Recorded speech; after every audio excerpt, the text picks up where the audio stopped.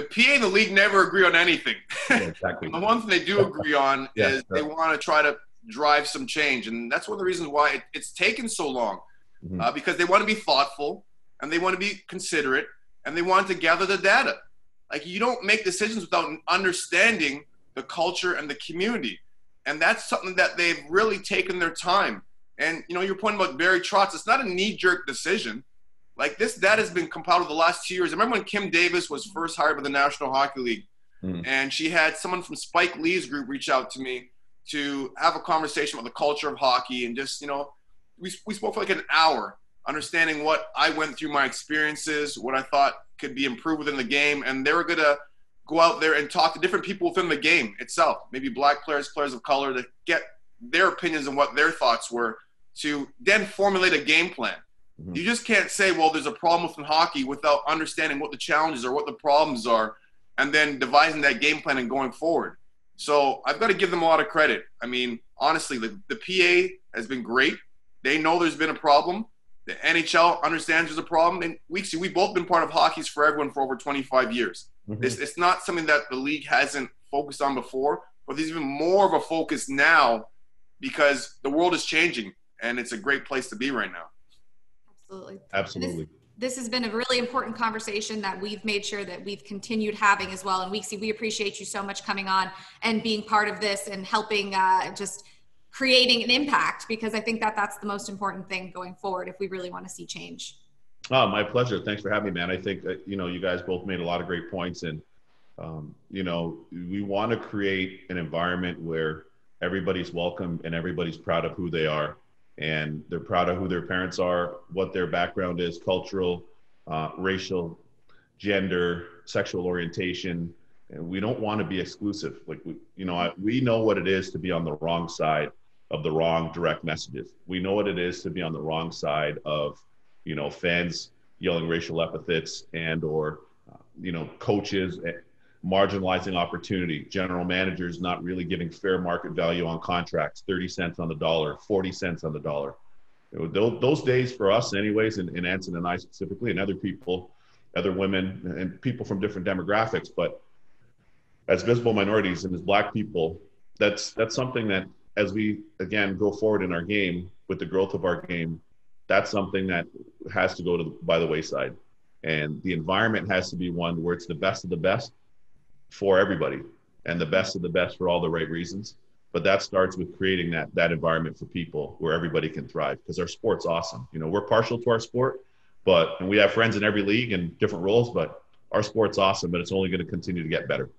Can I quickly too highlight Ryan Reeves also? Right. I mean, Revo was amazing. Like, Weekes, you know, it took a lot of guts to stand up there. Like, we could both talk about this. We're not playing the game anymore. And yes, we have a platform. We could have these discussions with Michelle and, you know, other people in the game of hockey, but Revo's still playing. Totally. He's still in the bubble, and he took a stand, and that took a lot of guts. Yeah. And I had a conversation with Revo yesterday because we differed on how we would approach this, but we both believe in the same thing. And we had a great conversation. Like he said, Ace, I didn't agree with you thinking that we're playing or we should play. However, I understood why you said it with using your platform and also using the arenas as voting centers. He goes, I got that now. I understand.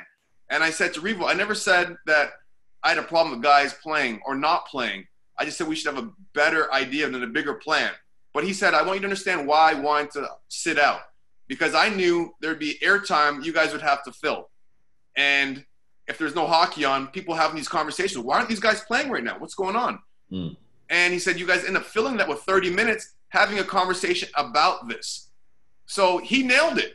But the key thing here was we had a disagreement initially, but then we talked about it as men. We weren't slinging arrows. No. You know, we weren't yelling publicly at each other. Like, there's so many perceived leaders within the game. And we both know, we play with guys that everyone says, oh, that guy's wearing an A. He's wearing an A. He's a leader. He's a leader. And we know behind the scenes, that guy's not a leader. It's exactly. Perceived leadership. Now, there's so many guys out there like that. So a guy like Ryan Reeves putting himself out there like that, and also, too, he has the ability, and he's shown that he's an intelligent person. Yes, he's adapted his game. He came in as a tough guy, a knuckle buster, just beat guys up, just dragging guys out.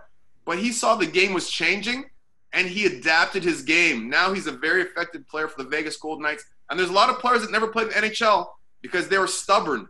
Not because they didn't have the skills. They were stubborn. And they weren't good teammates, and they weren't able to adapt their game. So I just want to give Ryan Reeves a shout-out because, Weekes, you know how tough it is to play in this league. And you know it's tough to speak out while you're playing. And the fact he did that, I mean, it was amazing, amazing, amazing stuff. I echo that. I'd also add, too, quickly that we're always, I said this on the air, too, we're always indebted to the people that came before us, and, you know, we respect them. Anybody that played in the league worked in the league, of course. And then certainly during our time, the players that we played with and against, but none of those two groups would have done what this group did.